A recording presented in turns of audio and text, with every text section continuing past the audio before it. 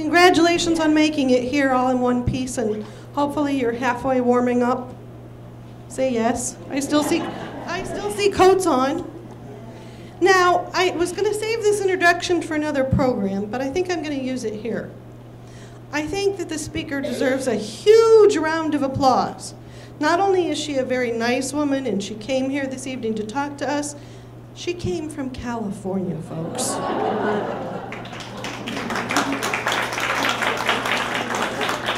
She left 70 degrees to come to, what was it this morning? 2, 3? So while we get started, I have a couple of messages and commercials. You all know these already by heart. There's a black box in the back of the room where we gladly accept donations that help defer the costs of speakers. The Learned Owl will be here. I'm not sure that they're here yet, but they will be here this evening. Oh, they are here. To sell books after this program, and we will be in the rotunda for our traditional author signing reception. Many of you may or may not have seen this. This is the newest brochure of all the upcoming programs this spring. Most of these books I've kind of read. Last night we talked about eclipses. Anybody know why? Tonight we're talking about war animals. Tomorrow evening we're very fortunate to host Steven Pinker, who is considered to be one of the, well, Bill Gates called his book his new favorite book of all time. He's a linguist, and he sort of talks about health, prosperity, safety, all in one big ball of wax. It's called Enlightenment Now. That's tomorrow evening. I just finished the book American Eden, David Hossack, Botany and the Medicine in the Garden of the Early Republic. In case you don't know, David Hossack was the physician that attended Alexander Hamilton during the very famous duel with he and Aaron Burr. David Hossack is one of the very first botanists and physicians in the United States, and it's a phenomenal book. On St. Valentine's Day, you can all have a date if you want, with the now retired, I guess he's retired, Senator Flake, Jeff Flake from Arizona. I was going to use that brave person because he's coming from Arizona to Ohio. That's St. Valentine's Day. Finding Dorothy, a good dear friend of ours, Elizabeth Letts, returns, and this is a great book about women's suffrage and The Wizard of Oz. And believe it or not, there is a commonality historically for this book, and it's a great book to read. I loved it. Never Enough, The Neuroscience and Experience of Addiction, which is Judith Grizel's book. Later, we have Under Pressure and Lisa D'Amour. I don't know if you know this or not, but she's a Cleveland native. We're very fortunate to have Edward Watts coming in his book, Mortal Republic, How Rome Fell into Tyranny. There are a lot of similarities painted in his book between Rome and its fall into tyranny and our current political climate. He is coming in March, and the Women's Hour to commemorate the centennial of women's suffrage. It's also a great book. She's coming in March. There's a novel of the Vanderbilts that's coming in April. H.W. Brands has been here several times before. He's always on the History Channel. He's written one about the epic rivalry of Henry Clay, John Calhoun, and Daniel Webster. It is a great book. I finished it about 3 weeks ago. And then Dutch Girl. Did everybody know that Audrey Hepburn was Dutch? And she's actually of, I don't want to say royalty, but certainly aristocracy. And she participated in World War II as a teenager. And Dutch Girl, Audrey Hepburn in World War II, that will be in May. There are also a couple others that aren't in this brochure that will come out in the next brochure. One of them is about, I got to get the right fish here. We overfish, and oh, help me. In the Lake Erie, we worry about what fish coming up into the carp, the Asian carp. There are within 4 miles of entering the Great Lakes now. And so there's a great book coming out called Overrun about the Asian carp infiltrating the Great Lakes. He's coming in the spring. And I gotta think of the other one that I just booked. I don't know, they come and go, and I can't read them fast enough. Nonetheless, pick up the brochure. I'm putting them outside on the benches, and I'll also put them in the rotunda. Please take a moment and sign up for the ones that you want to, or ask the librarians to sign you up. We'll happily do so. And I hope you have a great spring reading these wonderful books and meeting these great people. Speaking of great people, forgive me, Robin, will you get your phone? I'm going to ask Bill to stand up and turn around. Stand up and turn around. You guys are all from this area, I hope, and so is he. So I got to find out if you recognize him. This is, anybody remember him? What was your character on TV? Mr. Pokey? He used to be, and his dog Smokey was on TV. He was on TV for many years. This is Bill Wynn, am I saying it correctly? And he had a dog, Smokey, and they went to war together. And we're very fortunate. He's written 2 books. They have just produced a film about him, which will debut at how many film festivals, did you tell me? 150 film festivals. You guys are actually going to, what's the one in Colorado? Sundance. They're going to Sundance as well. And thank you. I thought it was Colorado. It's in Utah. I stand corrected. All of that being said, he's a very dear friend of our author this evening, Robin Hutton. And as I told you, she hails from California. She has written 2 phenomenal books. I gotta get my glasses again and read these things. Sergeant Reckless, America's Warhorse. I don't know if any of you have read that, but it was quite the book. And War Animals is her latest. And tonight she's going to discuss war animals that tell the animal heroes of World War II. She was deeply involved with writing and producing things out in California. She is the president of Angels Without Wings, which is a 503 nonprofit corporation that spearheaded the development and dedication of a national memorial to Sergeant Reckless. She told me at dinner she is deeply involved and on her way to Washington to champion a museum for war animals, an international museum, so it's all animals, not just American. And she has been honored as the Patriotic Citizen of the Year by her local chapter of the Military Order of World Wars and the Military Order of the Purple Heart for her charitable work. She hails from Colorado, and we will have copies available of War Animals this evening for signing in the rotunda, so make sure you come into the rotunda. One other little comment. Remember these things? Please take a moment and either mute them or turn them down a little because they're sort of a pain in the butt. Well, you got yours muted, right? So all that being said, here's Robin.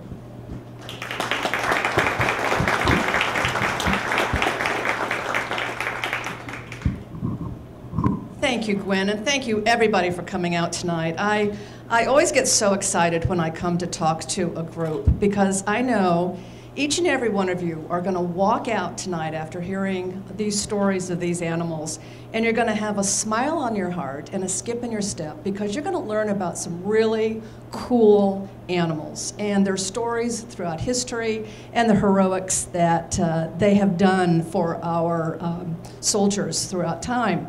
Now, with Sergeant Reckless, does anybody here know about Sergeant Reckless? Oh, wow, okay, well, that's pretty good. Sergeant Reckless, I'll start with her story first because she's the one that led me into the War Animals book. So Sergeant Reckless disappeared from the pages of history. She was actually America's greatest war horse. She served during the Korean War. A Marine purchased her to carry ammunition during the war for his platoon, and she carried rounds of recoilless rifle ammunition, and each round was 24 pounds. In 1997, Life magazine listed her as one of our all-time greatest heroes, with Washington, Lincoln, Jefferson, Mother Teresa. It's amazing what this horse has done, and none of you had ever heard about her. She's just stunning. She became a Marine in 1952, and you can see this is the gun that she carried the ammunition for. And she would carry up to 8 to 10 rounds on her back, depending on the battle. And she was just a little pony. She was only 13 hands high, but she was incredibly mighty.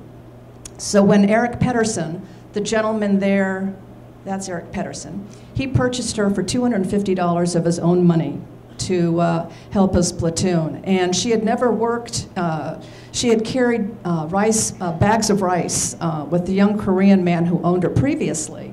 And he actually, the only reason he sold his beloved horse to the Marines for $250 was to buy an artificial leg for his sister who lost hers in a landmine accident. And so Reckless became a Marine in October of 1952, and it's amazing what she did. But she had to be taught to get in and out of the trailer. That's what she rode around in. And it's amazing that this little horse could do that, but she'd get in there and she'd steady herself and everything. And she was taught to lay down in her bunker. When she would run from incoming, they would say, incoming, incoming, and she would run and get down, knew how to get down and stuff. They taught her to climb up underneath communication wire.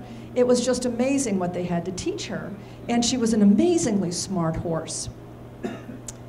The Marines so loved this little horse that she would sleep in their tents at night. And she drank beer with them even. And she loved her beer. Oh my God, she loved her beer. She also loved Coca-Cola, and she'd eat Hershey bars. She'd eat just about anything, as you'll hear in a minute. But here she is drinking a beer. And she was just beloved, but they let her sleep in their tents at night because she didn't like to be alone. The Marines had become her herd, and she would follow them anywhere. And it was just amazing, the love story. This picture astounds me because you can see, hopefully, can you see the pictures okay with the light? You can see how small she is. Now her back is actually right there, but that's how small this little horse was. And when you see the rounds of ammunition that she carried on her back, it's astounding. It took 3 men to carry the gun itself. And she would carry these rounds of ammunition by herself. In her most heroic battle, there we go. Thank you.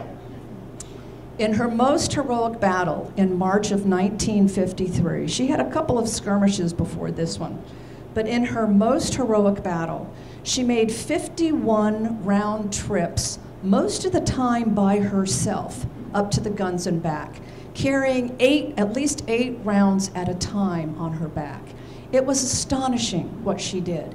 They would load her up, they'd give her a slap on her rump, she'd go up the hill. Now they had to show her the way every couple of times in the beginning because she wasn't sure where the guns were, but they would show her the way, and she got to know where the men were, and she'd go up there by herself. And they were hopscotching around the hill because this gun had a terrible backblast, and it would detect to the enemy where the men were firing from.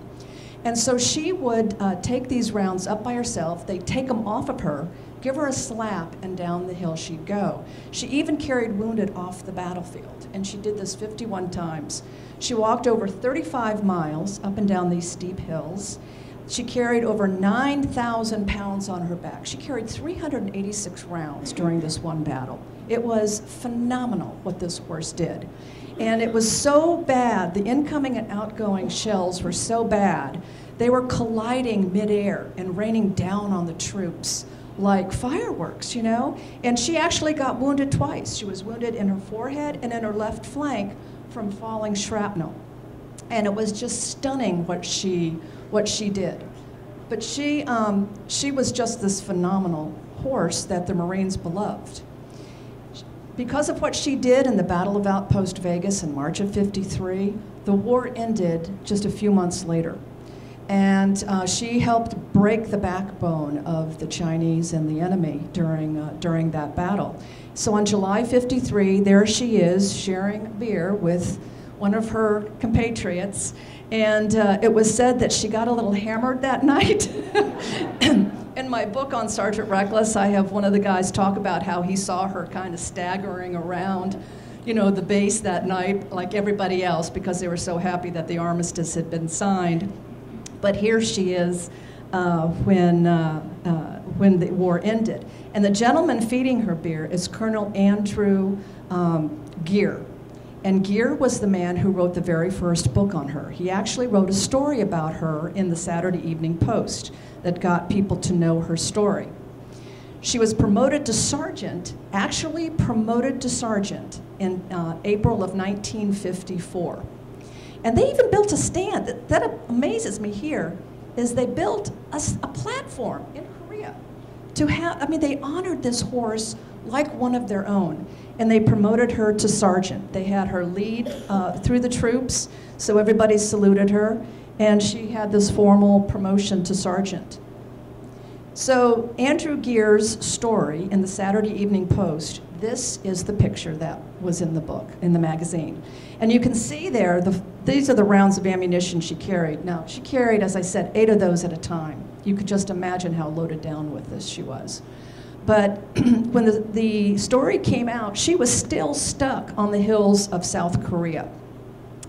And there was a national outcry to get her home because all of her men had come home. But the Marines didn't want it to look like a promotional thing to bring this horse home, so they couldn't put money into it. So Andrew Gere raised $1,200 of his own money. He got her when the story came out, the head of a shipping line called him up, and he said, if you can get her to Japan, I can get her home, free shipping. We just need you to have a stall for her and hay, but we'll get her home. And so he agreed to pay $1,200 of his own money. And on November 10th, 1954, which happened to be Marine Corps birthday, she lands in America. And this is her first steps getting on American soil right here. But you can see them loading her off the deck and everything. And this is the first time Eric Pedersen saw her since he left her a year and a half earlier in Korea. And so he was just thrilled to be able to bring her home. When she landed, she had more press show up for her landing than then Vice President Richard Nixon did the week before at a press conference. So she had a bigger draw at this. And on her way home, she ate her blanket, so they had to get her a new blanket. As I said, she'd eat anything.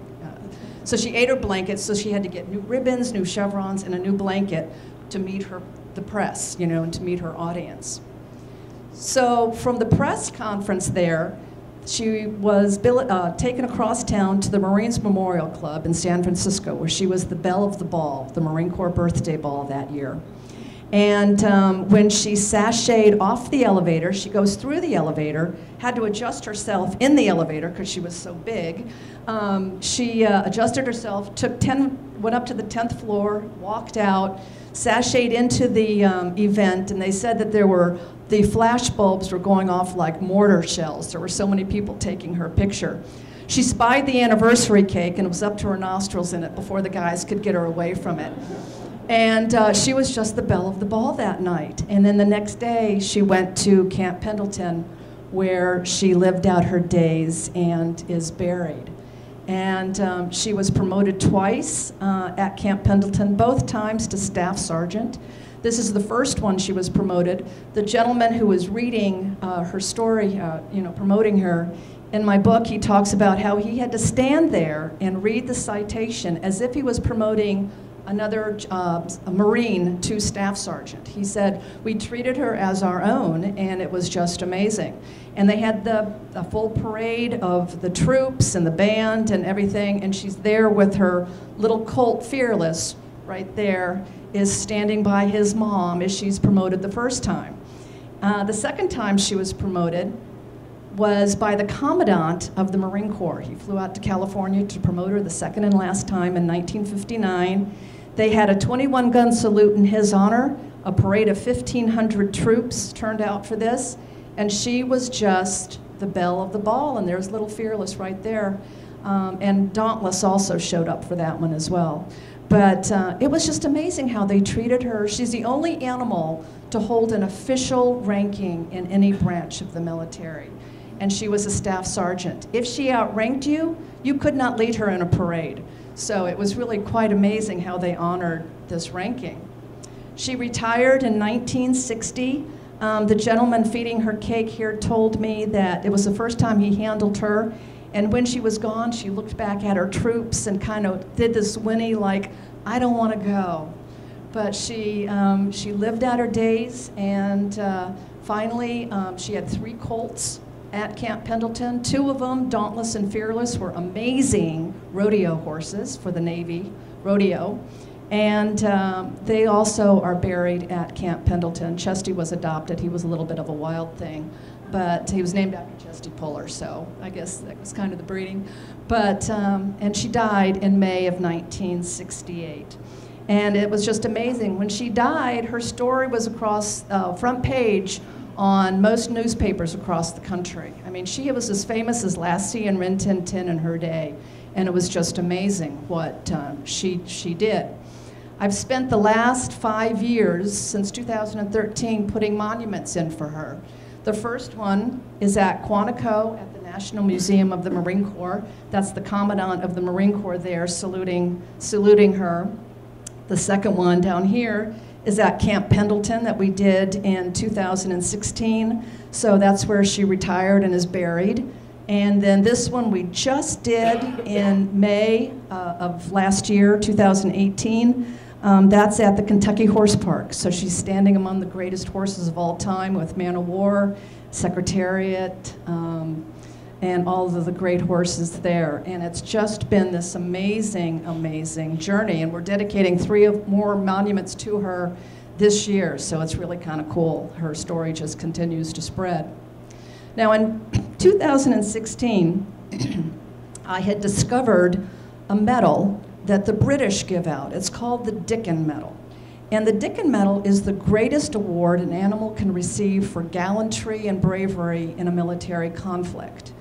And so it started in World War II, and at that time, 32 pigeons, 18 dogs, 3 horses, and a cat had won this medal. So these stories are amazing, and I applied for this, and I was able to get Reckless to be the 4th horse in history to receive the PDSA Dickon Medal. And so we went over. This lady here is the gal who gave us Reckless the medal, is the Queen cousin, Princess Alexandra. And it was just an amazing day. But in learning about this medal, that's when I came to learn about those 32 pigeons, 18 dogs, 3 horses, and a cat, who are now in my new book on war animals. So it's just been this amazing, amazing ride. And when I was going over to get the medal, I had my publisher, I said, I need a little press release here, you know? And he says, well, and I sent him the information, and he writes me back, and he says, well, there's some great stories here. And I said, well, that's what I tried to tell you, because my next book after I did Reckless, I wanted to do a book called Warbirds, because these pigeons are amazing. And I pitched it to him. He says, nah, they're not warm and fuzzy like dogs and horses. And I was crushed, you know? So I said, but they're really cool birds. And so when he came up with this idea, when it was his idea, I jumped on it. And I said, I'll have a proposal to you in a week. And he bought it, and he just absolutely fell in love with it. So this started me on this journey to learn all about these amazing animals of World War II. Now, what many of you, or most of you probably don't know, I did not know this, that when war broke out, when Pearl Harbor was attacked, we did not have a war dog program. And it was just an amazing period of time. But this woman right here, Arlene Erlanger, knew that the dogs needed to play a role in guarding our defenses, munitions plants, airports, you name it. We needed to step up our security on our borders because this was just getting too scary. And she called her dog friends, her dog fancier friends from the American Kennel Club and everything, and they started Dogs for Defense. And Dogs for Defense was set up in January of 1943. And they put out a national announcement to donate your dogs to help secure America. And I don't know about you guys, but there's no way I'm going to let my Misty go to war. But they had 40,000 dogs donated to the movement. Now, of course, not all of them made the cut. Some of them were too old, some of them were sick, some of them were too small, not the right breed. But they took 20,000 dogs in the first cut. And over 10,425 dogs actually went into training and went into either the services over in Europe or guarding. Most of them stayed here and guarded our coastlines with the Coast Guard and different munitions plants, airports, and things like that. But it was amazing. This lady here is Roosevelt's cousin, and they had a dog fund where the dogs that couldn't make it to be donated, but they still needed money and support and everything, they came up with the War Dog Fund. So if you paid $1, your dog could be enlisted in the War Dog Patrol. It was the Canine Corps, they called it. And your dog could be enlisted to as a private. And the monies went up. So if you donated $100, your dog could be either a general or an admiral.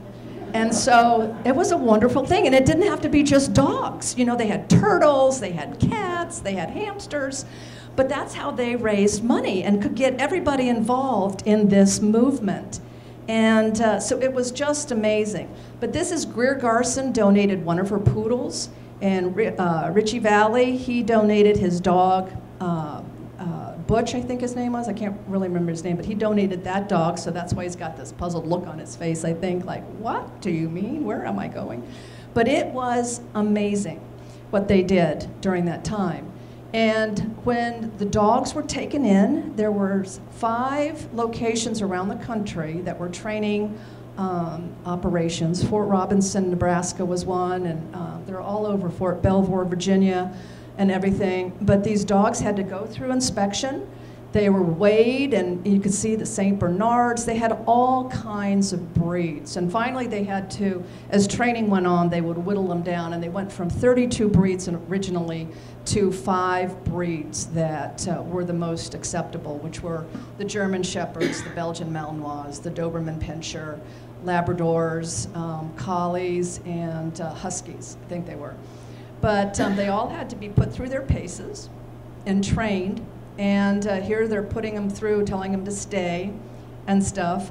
This is the kennel at Fort Robinson, right down here. But depending on what the dog had to do, if he was a guard dog or a sentry dog, he was trained to attack. If he was a scout dog, they were trained to do silent patrols where they couldn't bark. So like with this one, the bad guy comes out, they had to train, you know, who were the enemy. And so the dogs had to be really put through their paces with all of this to kind of learn about what was needed and what was expected of them. But there's no way to prepare these animals for war with all the incoming and outgoing of the sounds of battle, the weather, the ships, you know, how many of them got seasick on ships. It was just amazing. But to be put through these paces was really something else. In the meantime, Dogs for Defense was training these dogs. The Marine Corps at the same time decided to have their own training program. And this training was set up at Camp Lejeune, North Carolina. And they had over 1,100 dogs that ultimately went through their program. And these dogs served mainly in the Pacific. And you can see here the going through training. This dog here, what was amazing about the Marine Corps and what I loved about the Marine Corps was that they had a book for every dog that was put through their paces. And so you're able to go to the National Archives and look at these dog books. And when I got to the archives and I'm pulling out these dogs I had been reading about, and I'm actually looking at their handlers' notes in these books, I sobbed. I just sat there and sobbed as I'm looking at these real pieces of history as these dogs come alive. And you see their stories and you understand what amazing things they did. 2 of these dogs here are in my book. This is Jack. Jack became a messenger dog. So here he is learning how to carry a message on a capsule on his neck. And 2 people would handle the messenger dogs at a time, because you had to have one take the dog out to point, and then put the message in, and then he had to go back, report to the other handler. And so that was a two-handler thing. This dog, Andy, became a silent scout dog. But here you are seeing how they scaled the walls and had to scale these things on their own, and they were put through their paces. Here, they're being taught how to land off of a big Higgins boat down into the smaller boats that would take the animals to shore in the Pacific. And then the middle two pictures here just show some of the training, trying to get them used to the smoke and to the gunfire and everything. But as I said, there's no way really that you can prepare these dogs for what they were about to face. Now, most of the animals that I said went through the training through Dogs for Defense in the Army. They served on the home front. A lot of them served in Europe, but most of them served on the home front. And they served with the Coast Guard, and here you can see some of these great pictures. I mean, my book is filled with over 150 pictures of all of these dogs and everything. But to see them with what they do, and you can see here, I love an Afghan hound is there. She guarded one of the airports. Was one of the first ones to guard an airport in New Jersey. And they're training them as sentry dogs, as scout dogs, and everything. And back in World War II, well, one of the things that happened with this, in June of 1943, I believe it was called Operation Pastorius. And what happened was 4 Germans were dropped off the shores of Amagaset, New York. And they went ashore, and they had enough ammunitions and money to wreak havoc on America from the inside. They were going to blow up the Alcoa factory. They were going to hit Niagara with the electricity. They had over $170,000 with them to really attack America from inside. 4 other men were dropped off the shores of Florida. And one little Coast Guardsman discovered these men, and he kind of tried to just take a bribe from them and kind of walk away. But thankfully, he was able to get help, and these men were picked up within 8 days of when being discovered that they had made these landings. It was the biggest manhunt in FBI history at the time. And, but that made everybody fear that something else like Pearl Harbor was going to take place. And so that's why they stepped up the Coast Guard on guarding the beaches with the dogs and the horses and guarding our coastlines. Over 3,000 miles of coastlines were guarded during World War II with the animal patrols. So these are some of the dogs on the war front. And it's amazing what these dogs were doing. The dogs here up in the top picture are from the 1st Marine War Dog Platoon. And in my book, as I said, I have all of the Dickin Medal winners. Most of those are British medal winners. But I also had to give it an American feel, so I have stories on the 1st Marine War Dog Platoon and what they did. But you can see here that this dog here is Caesar, and I'll get to Caesar's story in a minute. He was just the very first messenger dog that carried a message in Bougainville, when they landed on Bougainville. This dog here is Judy. Judy, to me, is the heart of the book. This beautiful English pointer was actually the very first prisoner of war dog. She served in the Japanese prisoner of war camps for 3 years, and she survived. And her story is just phenomenal. She survived the war. Most of the animals in my book have happy endings, because I just couldn't take the sad endings. So I had really good happy endings. Judy survived the war. That man with her claimed her in the prisoner of war camp. The mantra in the camp was, if Judy can make it, so can I. And the men contribute to her the fact that they survived these Japanese war camps. And her story is just amazing, what she went through. This little dog here is Rip. That's after a bombing in the Blitz of London. And Rip was one that could detect bodies underneath the rubble. And there's 7 stories of dogs that were so heroic that won the Dickin Medal that were called the digging dogs. And one was Beauty. Her skill was learning how to find animals in the rubble. She even found a goldfish, which was amazing. There was one Jet, cracks me up. He was digging in the rubble, and all of a sudden he hears somebody swearing like a sailor at him. And so he starts digging and digging, and then all the men come and start digging and digging. Well, they finally find a parrot who starts swearing at him like, you know, like a sailor, you know, but they saved this parrot, and it was just delightful, you know. And so you have those kind of moments, you know, that bring levity to the horrors of war and the history, but it's just amazing. And this little dog here is Smokey, who my very dear friend Bill Wynn here, that's his dog that was discovered in a foxhole in New Guinea, and I'll get to Smokey's story in a moment. Discovered in a foxhole and became the very first therapy dog. And it's just stunning what this little dog did. And this is Antis. He was actually, rode in the planes, and he could detect a plane coming in a bombing raid before the men could hear it. It was amazing what this dog did. And then there's Chips, and I'll tell you about Chips' story in a moment here, too, because Chips was the most decorated dog in American history, and he still is the greatest American dog in history as far as medals go.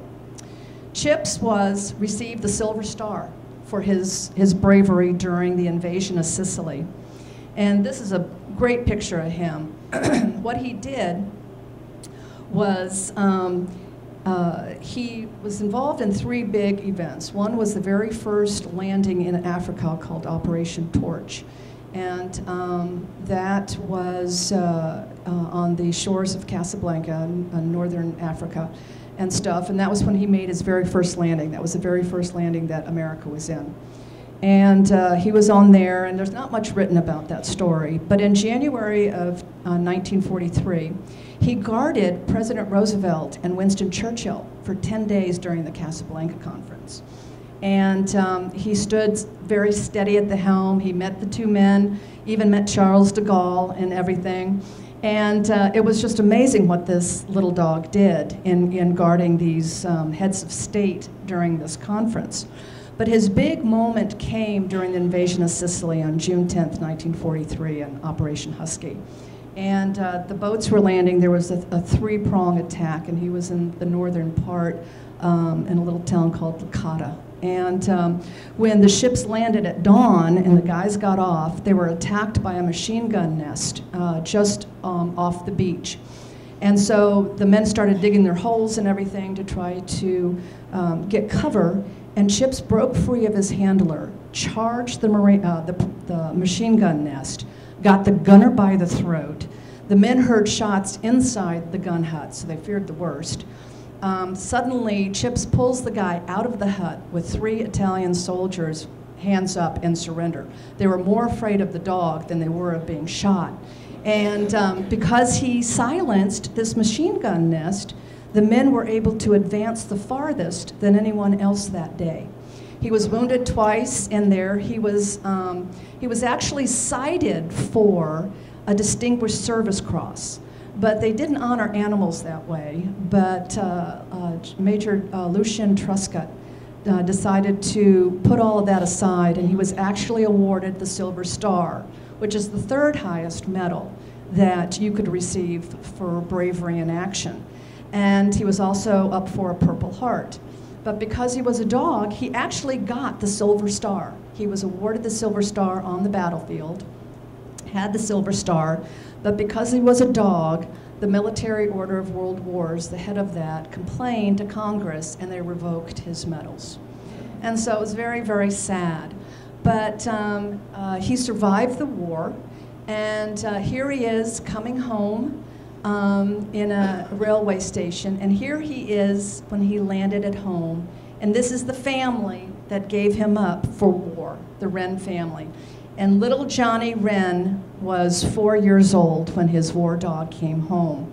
And it's just amazing to hear the stories of little Johnny Wren, and there's one where he was so proud to have his war dog home that he'd be marching around town and having his little army uniform on and saluting everybody with his rifle and stuff, you know. And one day a friend of his came running out of his house with a cap gun towards Chips. And I said, "Oh my God, did he bite him?" And he said, "No, it's kind of like a growl and a snap." And he got the gun away from him, and the kid went crying inside. But, you know, it scared the community that there's this vicious war dog. But it you know, he deserved it, actually. But anyway, so remember how I got the Dickin Medal for Reckless? Well, I nominated Chips for a Dickin Medal. And a year ago, a couple of weeks ago, on January 14th of 2018, little Johnny Wren goes with me to England and gets the Dickin Medal for his war dog Chips. And it was just a great, great day. This dog, Aaron, here was stunning as he wore the Chips's posthumous medal. But it was just a wonderful day of celebration that this was the one medal that he was able to keep. And it was just a great, great day. And Chips lived for about 7 or 8 months after he came home and then died of complications, they think, from his kidneys. He'd fallen off the truck and stuff. But it was just, he's just a great, great dog. So the 1st Marine War Dog Platoon, this is the first group of Marine dogs that stormed the beaches of Bougainville in the Pacific. And there were 3 messenger dogs. There was Thor, Caesar, and Jack. And then the rest were Doberman Pinschers. There were 21 Doberman Pinschers and 3 German Shepherds in this platoon. And they were trained to be either messenger dogs, scout patrol dogs, or casualty dogs. And Caesar was the very first dog that got wounded in battle with the Marines. And Caesar was a messenger dog, and he made the landing very successfully and was carrying messages back and forth.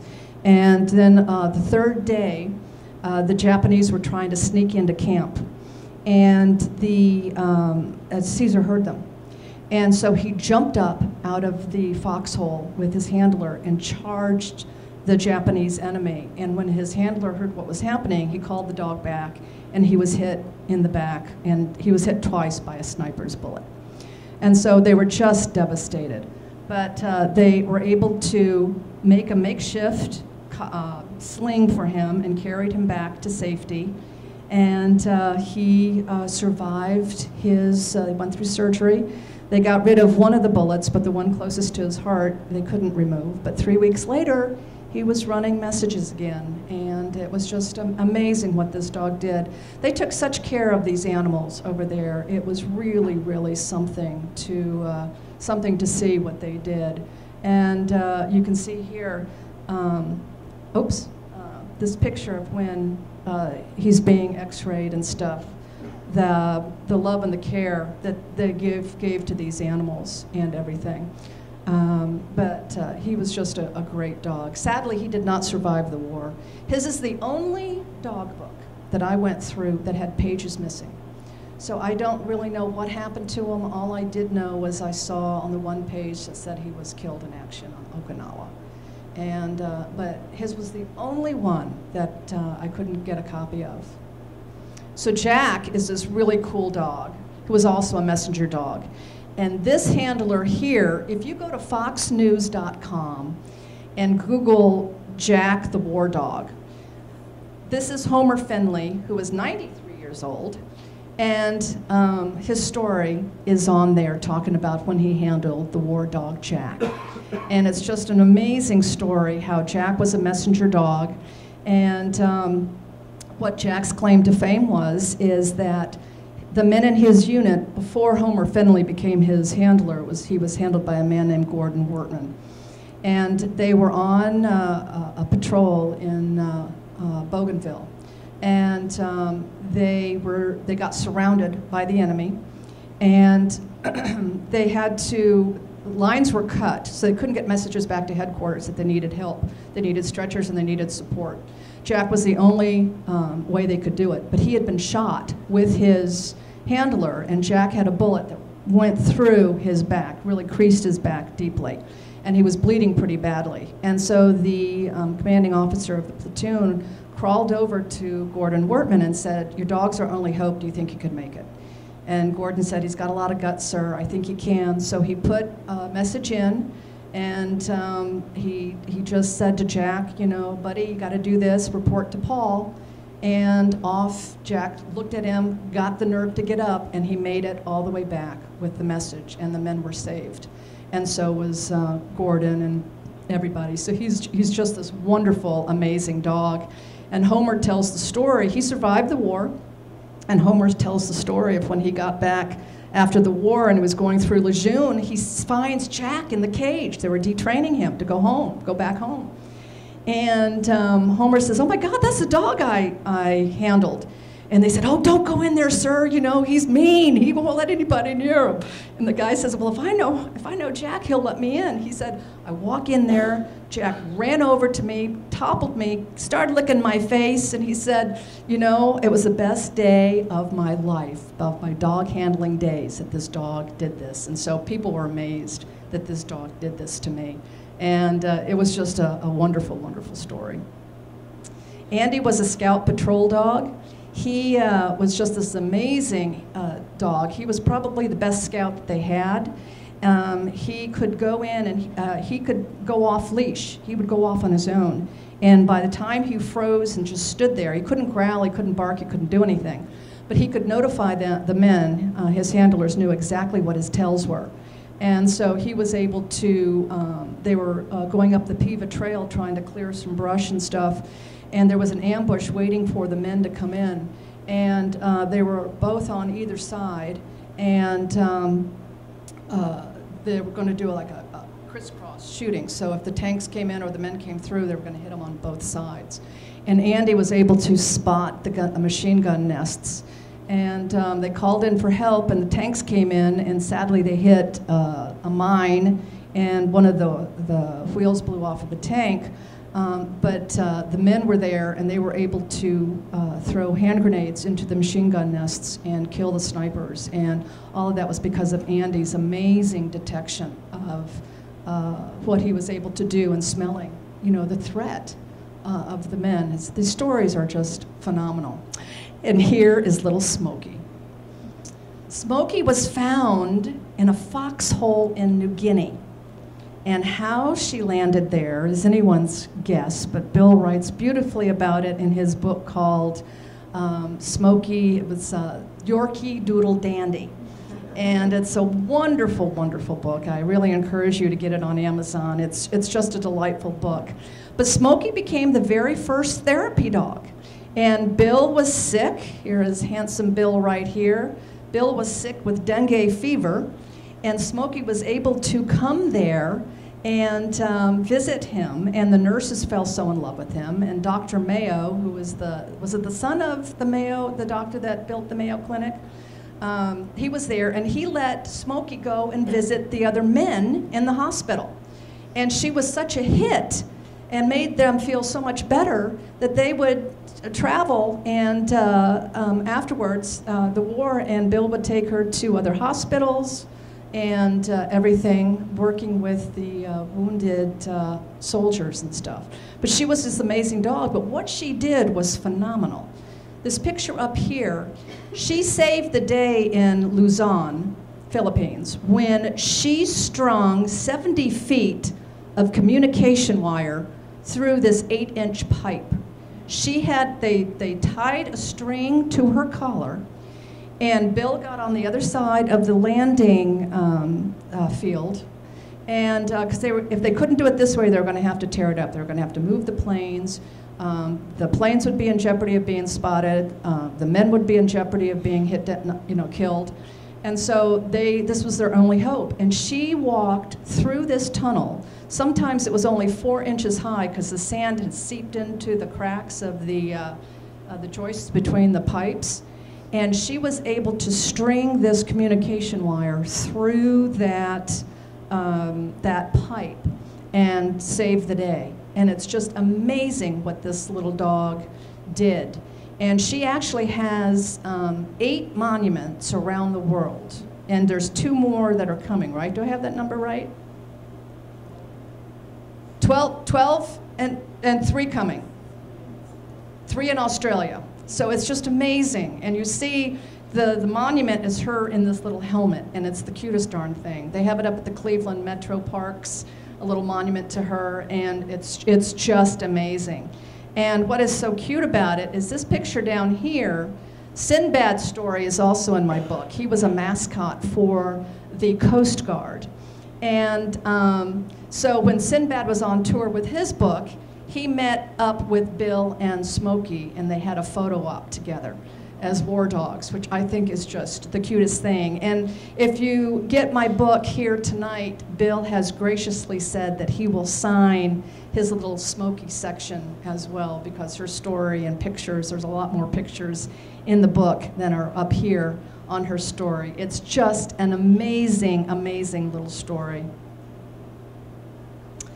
So, in World War II, the warbirds, the pigeons, you will never look at a pigeon the same after you read this book. I swear they are not rats with wings. They are amazing, amazing animals. And, you know, in World War I, they were first used as kind of spies. They had cameras put on their chests to do aerial photography. And it was amazing how they were developed during World War I and II. And then I think the CIA was even trying to use them up until the 60s. But they would carry these capsules. The bigger capsules would be on their back for photographs and maps and stuff. Or, you can't see it probably here, but down here, the capsule on the leg where they would have these messages. And they were thrown out of planes. They were dropped by themselves behind enemy lines to get, as spies, to get information during the French resistance. It was just amazing. And the very first bird to win the Dickon Medal was Winky. And he saved the lives of a whole airplane crew that went down. And he was able to get back and let the people know where the plane had crashed. He didn't have a message on his leg, but they could tell by the oil and when he returned back and from the last message how far the bird had flown, and that they were actually looking in the wrong place for the downed plane, so they switched their search area, and they were able to find the downed plane. It's just an amazing story. And he got his name because the men later that week at a dinner, they noticed he was kind of winking, and it was out of stress. And so his name he went from being a number to Winky because his little eye just wouldn't stop blinking. So it was cute. But the only animal to win the Dickon Medal during World War II was G.I. Joe. And this was the only animal between the dogs, the horses, the cat that won the Dickon Medal. And G.I. Joe flew 20 miles in 20 minutes and stopped the planes on the tarmac from taking off to bomb a town in Italy that had just been taken over by the Allied forces. And he saved over 100 lives by stopping those planes from taking off. He was the only source of information that he had. It was just amazing. And so they flew him back to England, to the Tower of London, to receive his Dickon Medal. And those are the pictures down on the bottom at this phenomenal reception that this bird received at the Tower of London with the beefeaters and the generals of war. So these are some of the pictures of the war horses that served for us in World War II on the Coast Guard. And up here, these three horses, Regal, Olga, and Upstart, are the three police horses that received the Dickon Medal during World War II. And they are the horses that controlled the chaos during the London Blitz. And it was amazing. I don't know how London survived what they survived during the Blitz and everything. It was just an amazing period of time. And I think, honestly, the words of Winston Churchill held that country together after seeing a couple of those films. But it was amazing. But we didn't have horses. We only shipped 49 horses during World War II overseas because it was hard to ship them, and it was a lot of space and everything. And if we needed horses, they would be collected or paid for over there. But they did use mules, especially in the China-Burma Indian Theater. And there's a picture of the mule being saddled up with stuff. But horses really were not used that often, except in Elizabeth Letz's wonderful book on the Lipizaners being saved and stuff. Those horses that was quite a different matter. And here is our war cat, Simon. Yes, Simon, actually he's on the outskirts of World War II, but he's a cat, so he's a war cat. You know, we had to put him in here. But he was he was on a ship called the Amethyst that was going up the Yangtze River in 1949, and there was a conflict going on between the PLA and Mao Zedong and Chiang Kai-shek. And so his ship was going up. The Brits didn't take a side, so they thought it was okay to go up the Yangtze River to relieve one of their ships up in a town called Nanking. But when they were traveling up there, they got shelled by the PLA. And the captain was killed, 21 sailors were killed, the ship was beached. And every time it tried to move, it was shelled even harder. And so it was just a very, very bad time. And Simon was very badly injured during that shelling. And but he came out and he was sent to sick bay. And it got to be, as he was recovering, he would jump up on the beds of the men who were in sick bay and start purring and kneading his paws. So he became a therapy cat. And the men just loved him. And he also then, as he got feeling better, he started killing all the rats that were coming ashore because the boat was stranded for over 100 days. And the rats were coming on shore. And so from preventing them from the disease of the rats and killing the rats to keep the very low food supply, it was just amazing what he did. And he's just this beautiful little cat that was just stowed away and was a mascot for the men. But he's the only cat to have won the Dickon Medal. So all of these animals now, because I was so involved with them, it has now stimulated me to wanting to do something bigger to honor them. And we are now in the process of trying to put together the International War Animals Museum, which will be hopefully in Washington, D.C., which would be a place for people to come and learn about these animals for generations to come. And we're really, really excited about it. We're also going to be doing an American version of the Dickon Medal. It's called the Animals and Peace Medal of Honor. We hope to be doing our very first medal ceremony in November of this year. So if any of you know of some really cool animals that have served in any way, even service animals, but like police dogs or anything like that, please submit them to me. I'll have some information on that.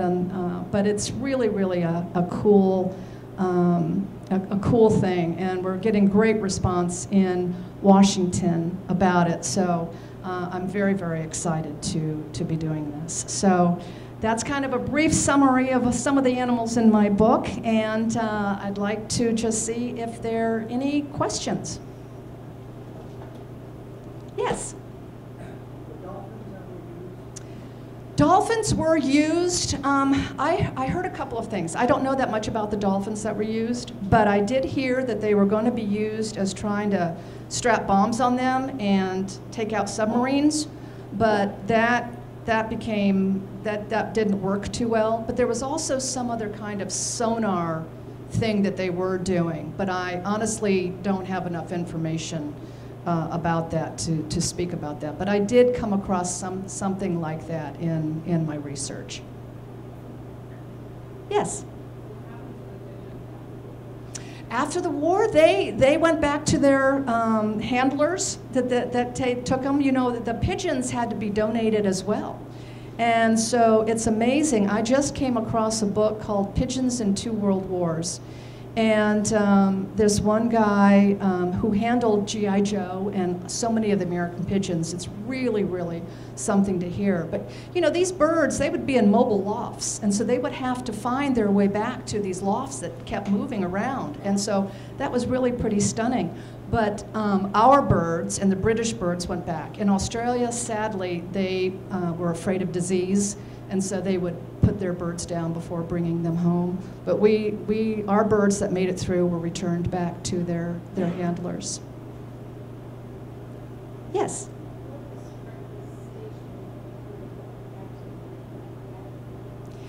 he would stay with the platoon. In my book, I have some wonderful stories of the men who took care of her afterwards, and it was really funny how they would get jealous of her attention, you know, if she found some people that she kind of bonded with over others and stuff.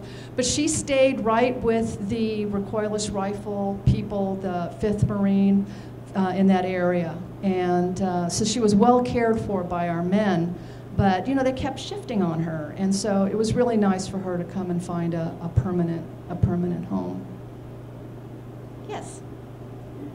The other enemies more specific use animals also? Yes, the British used, you know, quite a few animals. Antis was one of them that would fly. He flew with the Royal Air Force, and it was amazing to see some of the dogs. There was a paradog named Rob that also flew with the Royal Air Force, and he would parachute down. Bing was another one that was in there. Yes?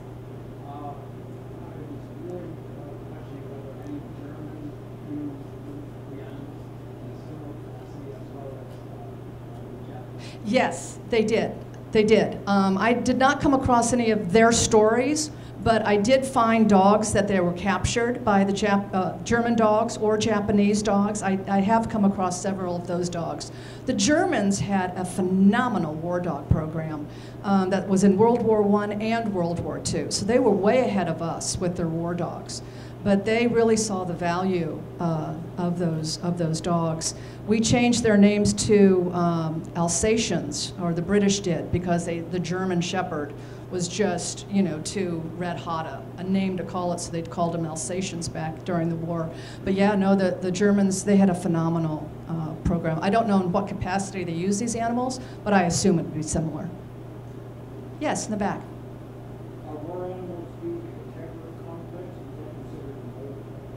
Yes, the dogs are used still today. As a matter of fact, right before Reckless got her Dickin Medal, a wonderful war dog named Luca, Marine Corps dog named Luca, who served 3 tours, 2 in Afghanistan and 1 in Iraq, went on 400 patrols before she stepped on an IED and lost her leg. She received the Dickin Medal right before Reckless did, and we're doing, our next monument is going to be for Luca at Camp Pendleton, because that's where she was trained. But most of our war dog, our military working dogs today are trained at Laughlin Air Force Base in San Antonio, Texas. And then they're sent out to the different branches. Camp Pendleton has a wonderful war dog program there. And a lot of times after the war now, they're bringing these dogs home, different from Korea and Vietnam and everything. They left the dogs over there. But today they're being brought home, and it's really nice because then some of them can be used in the police forces, and they're used as police dogs, or they're used, they usually go back to their handlers or somebody else similar to that, and are used in different capacities or just retire. But yeah, they're still used today, and it's amazing what they're doing with these dogs. Yeah, Rob.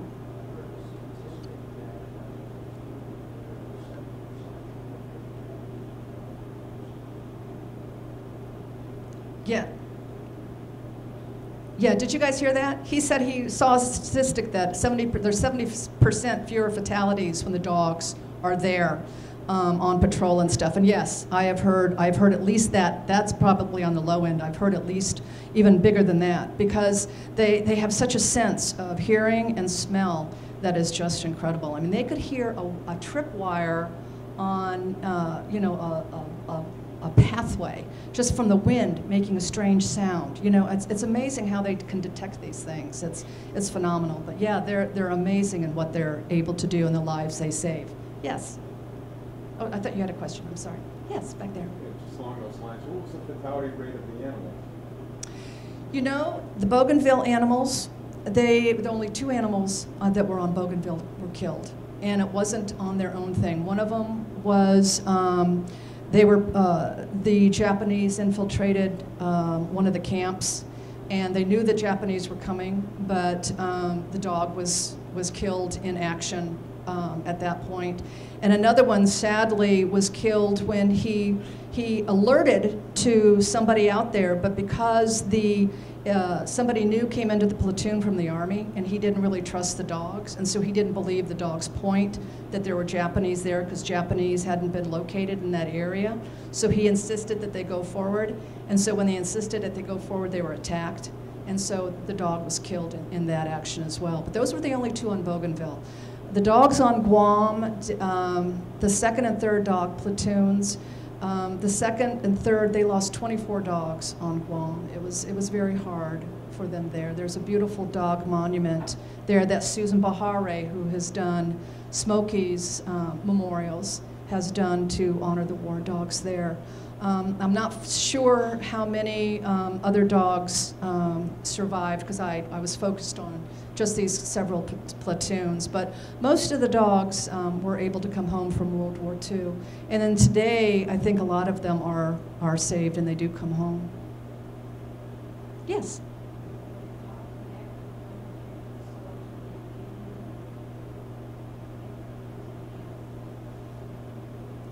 Yeah. They would, it was really funny when I would read up on all of these and talk about the handlers and stuff. It's amazing how the dogs immediately bonded. They almost found their handler and stuff. And so they had one handler, main handler. And sometimes, as I said, with the messenger dogs, they had two.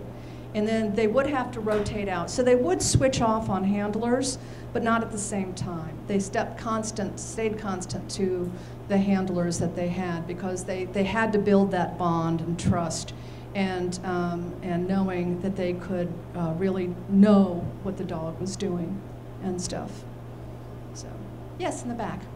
Are you familiar with who you are with the War Dog Memorial at Fort Benning? Yes, I am. Yes, John Burnham. As a matter of fact, I was just at the Dwight Eisenhower Library, and I had one of the pictures of Chips. I meant to point out, Chips actually has the distinction of biting General Eisenhower on the hand when he went to pet him. And that picture was Eisenhower kind of standing back after he bent over and Chips nipped him because he didn't know who he was. But I ran into John and I was amazed at that beautiful War Dog Memorial that he's built there. And I told him, I said, you know, I'd really like to get Luca there. And so, because she was part of that whole thing, so I'm kind of working with him on that. I just looked it up. I've seen it. I hadn't read about it, but it says you're looking for other dogs to honor, and it says that these dogs are associated primarily with Vietnam, and that there are stories about Joe, Kelly, Bruno, Paper, and many more, and their handlers. Yeah. There may be some contenders. Oh, thanks. Yeah. While you're there, let's Yeah. plug the National Infantry Museum, which is the art museum in Cleveland. Uh-huh. is the second best free museum to visit, but the first is the National Infantry Museum. Oh, wow. Right there, so you do double duty. Okay, well, thank you. Appreciate that. Anybody else? No? Thank you very much for showing up on a cold night. Really appreciate it.